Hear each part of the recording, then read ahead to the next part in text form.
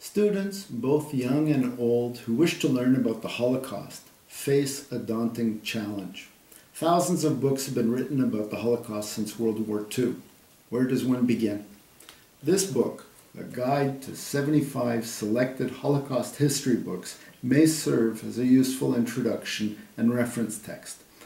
The book begins with a summary overview of the history of the Holocaust for background and context. The remaining 20 chapters each delve into various phases and topics of the Holocaust, including Kristallnacht, the ghettos, the Einsatzgruppen, the Wannsee Conference, the death camps, as well as what the Allies knew and what were their responses. The final chapters deal with the rescuers, those righteous among the nations who tried to help the remaining Jews to survive the war.